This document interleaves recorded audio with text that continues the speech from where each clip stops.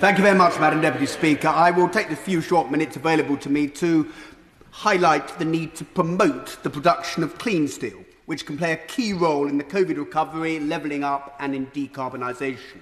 With COP26 rapidly coming into view on the horizon, there is an opportunity for the UK to be a global leader in this sector.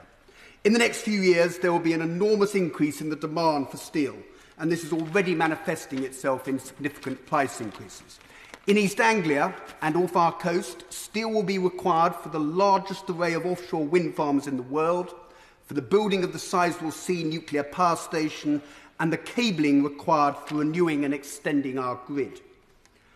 However, we must not ignore the environmental impact of steel production, as the industry contributes up to 7% of the world's CO2 emissions. The rapid emergence of hydrogen that has quickly evolved from the new kid on the block to the energy sector's Swiss Army penknife provides the UK with the USP for promoting clean steel, whether from carbon capture, offshore wind or nuclear power. The volume of hydrogen needed for steel production is of reasonable proportions to match either blue hydrogen or green hydrogen. East Anglia, Madam Deputy Speaker, as you're well aware, is not an established centre for the steel industry, but we are uniquely placed to play a major role in the changing face of domestic steel production due to the ready access to low-carbon energy sources, whether offshore wind, through carbon capture, through the existing gas infrastructure focused on Bacton and at Sizewell C.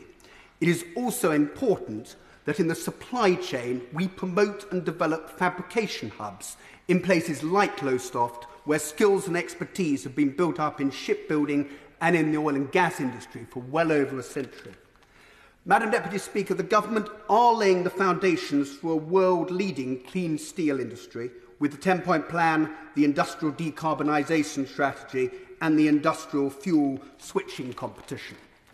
It is vital that they now build on this work, announce the findings of the call for evidence for the Clean Steel Fund, and bring forward the following policy initiatives.